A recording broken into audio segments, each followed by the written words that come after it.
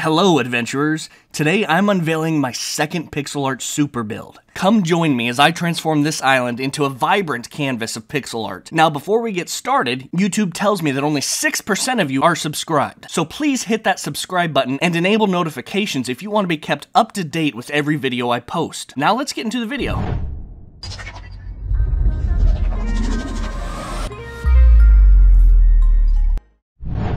This island is the kingdom of pixel art, and needs more to show for it. If this island ends up looking like a crowded tattoo parlor with a halo of high-quality art, I'll be happy with it. However, I've got a long way to go before it's anywhere close to that. Thankfully, I keep a list on my island of little doodads and ideas and sketches I have, some bigger, some smaller, and I'll always be open to suggestions on what to build.